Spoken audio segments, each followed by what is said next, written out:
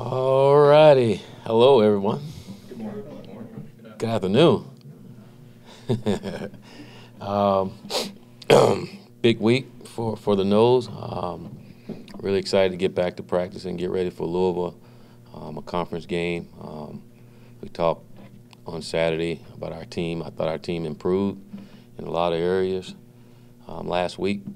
By no means, like I said before, we're where we need to be, but we made improvements in the right direction, and we got to continue to build off of that as we go on the road now and get into conference play.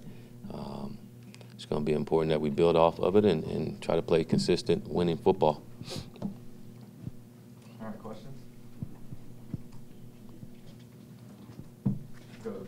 I'll start with Willie, in 2014, your South Florida offense struggled to run the ball. I think you were like maybe 110th in the nation in running. And then the next year, you were 11th. Can you kind of take us through the transformation there? What happened to make you rise so many spots in 1 year? I think part of it was scheme, just the way we went about doing our scheme. When we changed the offense up, it gave us, from a personnel standpoint, more advantages to what we did. And we committed to running the football, and guys understood it and what we were doing, and it just took off. I think again, just execution. You execute plays, and we had a quarterback that ran the ball well too. So more quarterback run helped as well. But I think more importantly, just had more consistent execution. Did you change anything on the offensive line? No, our guys we made it simple for them and allowed them to go play, and that's been a big part of our offense. I guess to answer your question in just one thing is we made it simple for our guys, and didn't ask our guys up front to do too much, and they played better. Willie, going back to your opening statement, you talked about building on what you guys did well on Saturday. I guess specifically, what does that look like? How do you go to build and reinforce the good things that you saw? Well, I think when you look at the first two series offensively, what our guys was able to do and go out and put two drives together and do it without any mistakes. I thought that was really important that we went down the field and executed our plays consistently throughout the drives and came up with touchdowns, which we want to do, and to be able to do it back-to-back was big for our offense as we gain confidence and get better. And then on the third drive, we were moving the ball again, and then again we stepped on our own toe and fumbled the ball.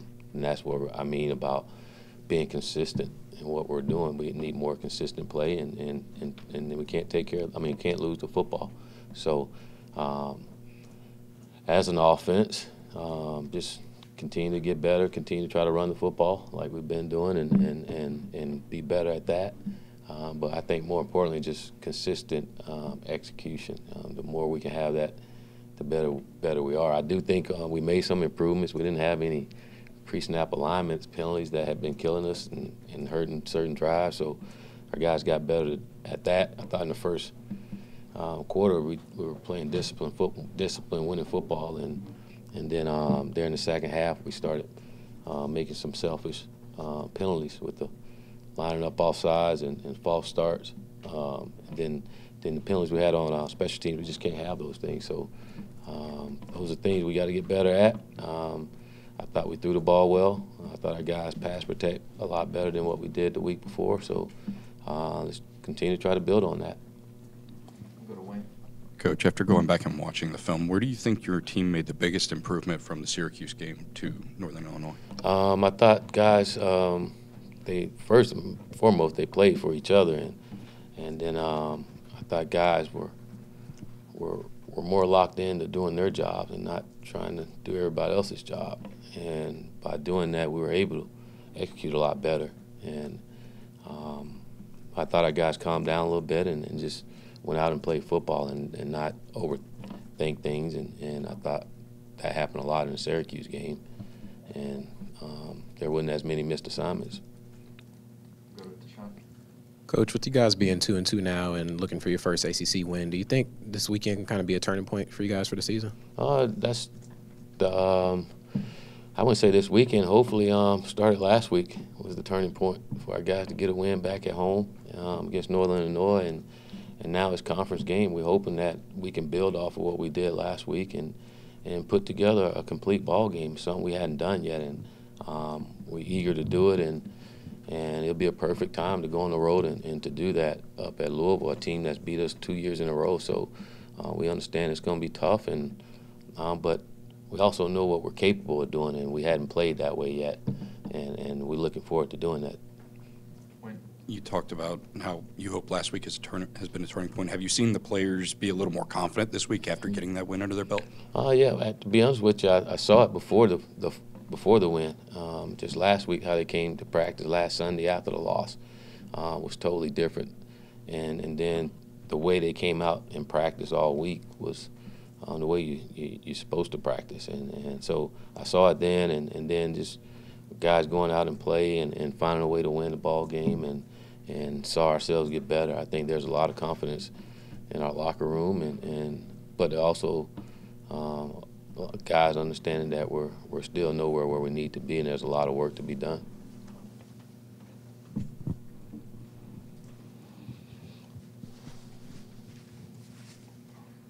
All right, well, we'll go to Gene. Hey, Coach. I think in the first half you had 26, 27 rushes, whatever it was, and I think you had, and the passes were about even. Second half, I think you ran it only 7 times. What was the philosophy to change to really go away from the pass in the second half? To go away from the pass? Oh, I'm sorry, my bad. Sorry. No, I was talking about I think you only attempted 7 passes in the second half. I guess that's what my question was. Well, again, we were trying to establish the run, and we're up. We want to establish the run and get better. That's something we said we wanted to do, and establish an identity, and we're trying to establish an identity and do the things we say we wanted to do in that game, which was run the football, knowing that running the football would set up some other things for us, especially in the pass game. I thought in the first half we got more attempts to do things because we were converting on third downs, and it provided us more opportunity to have more plays, and then they're starting in the second half. We didn't convert as well as we did in the first half, so we didn't have as many opportunities that we did in the first half. So I think a lot of that has to do with that too. Coach, we talked about how the attitude in practice last week, carried over in the field. Now that they had some success and saw that pay off, how was yesterday's practice? Was it, the same kind of way and the same type of attitude? Yeah, we had a really exciting practice yesterday. Guys came out and flew around, and it was good to see, especially after a game, and got some bumps and bruises, but no one really complained or anything. They just got out there and got to work in and made some of the corrections that we needed to make, and got our conditioning in, and then we had our meal together. I know you guys work on ball security drills, but obviously that's become an issue. It's weird though, like looking back at your previous teams, like last year I think you guys had a lot of fumbles, but the 2 previous years you really didn't. Is that something that comes in streaks, or is that just dedication to fundamentals? Well, it's dedication, and it's a want to. That's a prideful thing, and each individual that carry the ball got to have enough pride in himself and the team to take care of that football, because that football is everybody's dreams, goals, and aspirations within our program and within our fan base and all. We all count on our guys to take care of the ball, and that's got to happen. And we as coaches got to make sure guys are taking care of it, or they can't run the football, or we can't put the ball in their hand if they're going to continue to put it on the ground. It's got to be that important to this football team and to the players that we don't put the ball on the ground. And our guys, like you said, we work on it daily, and so to me it all comes back to a want. Got to be a want to. You got to want to take care of the football and not put it on the ground. And if you do, then you can't play. Go back to Wayne. Coach, it seemed like Eberle had a lot of high snaps on Saturday. Was it a technical issue with him, or was it just maybe him pressing too much? I heard that question after the game about a lot of high snaps, and I don't remember being a lot of high snaps. I know that one that got over his head and cost us, not necessarily it cost us 7. We got 3 out of it on that drive. That's just, I think, just one of those things that just happened, for him. I don't think it's necessarily been a big issue for us. But and in that case it was because it was critical. We were moving the ball and got down there, and then again we did something to hurt ourselves. Coach, is there any update on Demarcus Christmas and then also on defense? Leonard Warner started up at Mike linebacker. Was that health related at all, or was it just a performance thing? I think, well, with Christmas, he'll be back. He'll be playing this week. Practiced yesterday with us. And then with Leonard, D-Jack didn't practice much in the week, and Leonard did a great job of practice during the week, and he did a really good job in the game. You know, I think that's one young man that's getting better each and every week and really providing a lot of good energy and good plays for us on defense. So he started in front of D-Jack because he practiced more than D-Jack and was more ready to start that game than he was. Coach, looking back at the film, obviously those first two drives went, I guess, kind of what you would like to see out of the offense. What was working so well when you went back and looked at the film, those, maybe the rest of the game? And the second part of my question is, I think you guys have scored only 3 points in the third quarter in 4 games. So is there something else coming out of the locker room that's not clicking, and what are you doing to address that? Well, I think, those first 2 drives is exactly what we would like to be as an offense, and we would like to play like that for 60 minutes if we could, you know, and I think we'll get more out of our offense if we can do that, play more consistent without stepping in our own way. I think that's what we saw in those 2 drives. Is we got out of our own way, and guys, and they made big time plays. Guys stepped up and made big time plays in that drive. I think coming out of halftime, you just look throughout the season. We hadn't played well offensively. I don't think it's necessarily a third quarter thing or anything. We just hadn't played consistently well overall. I think once we start playing consistently well overall, we'll score points in the third quarter or any quarter. But that's not going to happen until we play consistently enough. And I think as we get more reps and more guys are playing consistently out there, those things will come. Corey. Willie, through 4 games, who's been your best player on defense? A lot of guys. I couldn't just name one guy. It's never just one guy. Considering the way our guys have been playing defensively, there's a lot of guys contribute to that. So I can't sit here and just single out one guy. Plenty of guys been playing well each and every week. Kyle Myers been playing outstanding. Stanford Samuel's been playing well. Marvin Wilson's been playing well. Demarcus Christmas, when he was in there, he was playing well. Brian Burns, D-Jack, just different guys stepping up and making plays, but I think that's why we're playing well is because a lot of guys are stepping up and making plays for us. And also through 4 games, you knew Harlan Barnett's reputation, obviously. That's why you hired him, but you hadn't worked with him. Now that you've worked with him through 4 games, what has impressed you about the way he handles this defense and coaches this defense? Well, I just liked everything he's done so far, not only just with our players, but with the coaching staff, and just how those guys get along and work well together. And I think it trickles down to our players, and they see that and how close those guys are. And Harlan does a great job of listening, listening to his coaches and taking advice, not necessarily doing everything they want him to do, but he will listen, and I think that's important and helps him tremendously. And just the way the defense is playing is how he said he wanted them to play, and so that's been great for him to come here and having our guys try to establish an identity of what we want to be defensively. Willie, after the game, you said you saw the offensive line get better. You thought they made some improvements. Now, after going back and watching film, I guess what areas did you see improvement in? Who impressed? And I guess did your initial impressions on that line kind of stand out? Again, I thought we played better with techniques and fundamentally, and when we did that consistently enough, good things happened for us. We still had some hiccups to where we didn't do things really well technique-wise, or a guy panic here and there and not just trust his assignment, trust his rules. But I thought overall, for the most part, our guys played a lot better technique-wise and fundamentally and did their jobs, And so when you can do those things, then you give yourself a chance, you know. But when you're not playing fundamentally or technically sound, and then you're doing someone else's job and not yours, that's when bad things happen for you. So my guys was more focused up front on what they had to do and played more aggressive than what we had played in the past.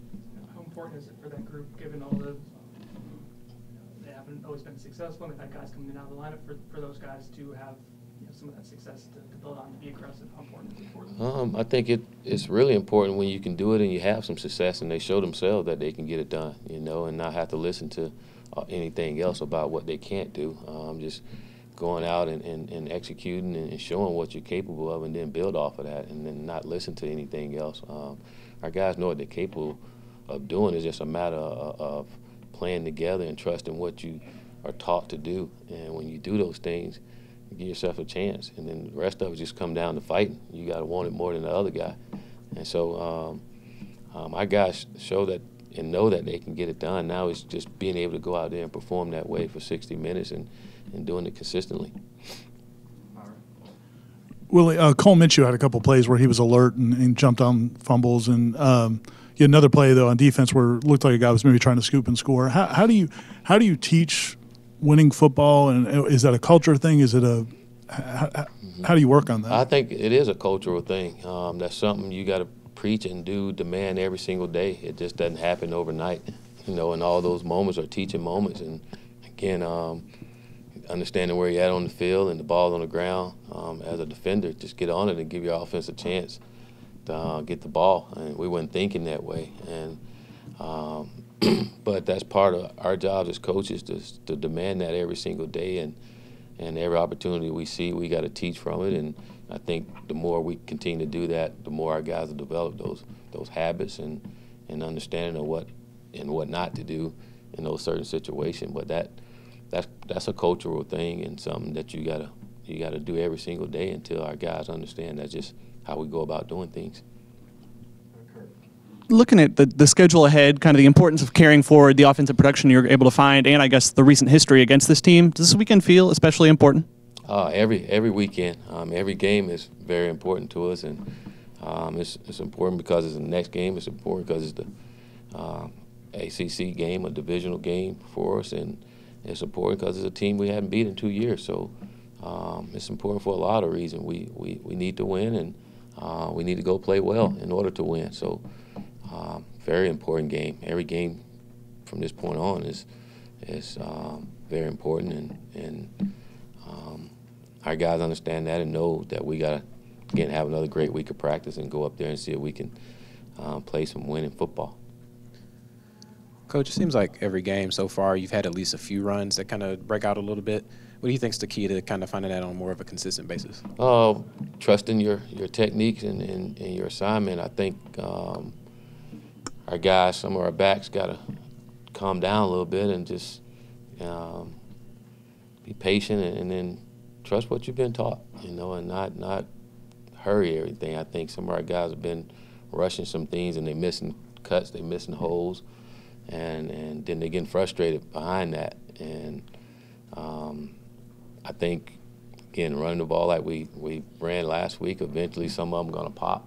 But it's not going to pop until we trust our assignments and where we're supposed to run the ball, and more importantly, understanding who the linemen are blocking. You know, when our backs understand who they're blocking, then they can do a great job of setting up the blocks. So, and a lot of us got just be patient, I think, because things hadn't necessarily gone the way we want to when it comes to running. Sometimes we panic and trying to do too much, and we got to let the game come to us.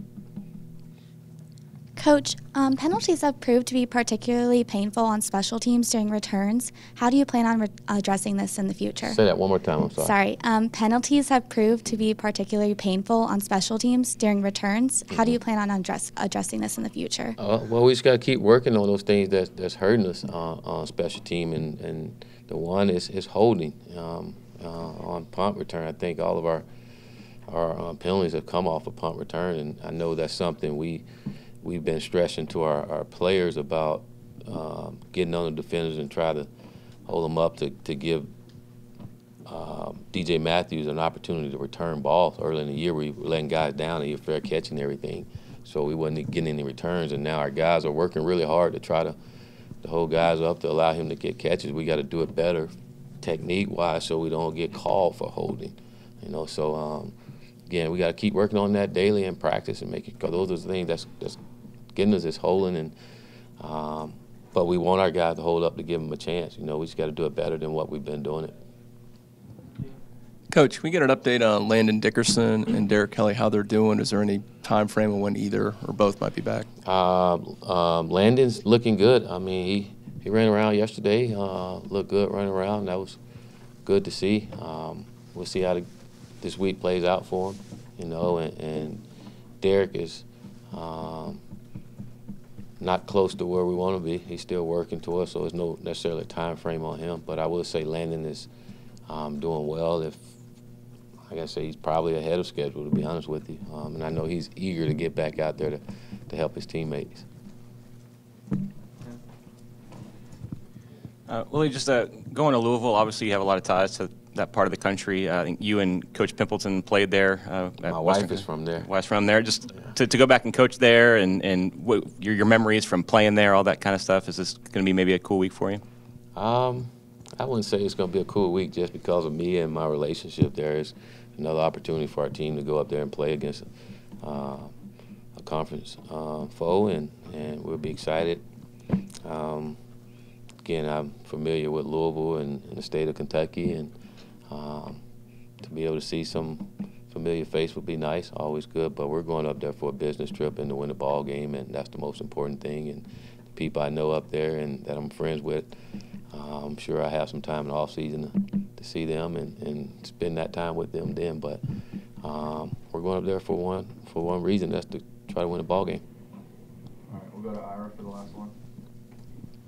Willie, the way Amir Rasul ran late in that game, and you talked about it a little bit after that game, but going back, did you see anything that maybe he could contribute a little bit more than he has, or is that still? Well, I think there's a lot of guys that can contribute, but there's only one ball, and you got a lot of players, and you just got to try to find ways to get guys the ball. But I mean, it's only one, and you got a lot of good athletes, so I think we can find plays here and there for him to get in to help us, and not just him. There's other guys too that can do some good things for us, so we can find ways to do that. But we're not just going to do it just to do it for guys. Guys going to earn those reps, and hopefully they take advantage of it like Amir did when he got an opportunity in the game to take advantage of it. And I do know when usually you take advantage of opportunities like that in games, it warrants more reps. So I'm sure if he have a great week of practice and keep coming along like he's been, he'll be out there to help us even more. All right, thank you, Coach. All right, you guys have a great rest of the day, if you want to.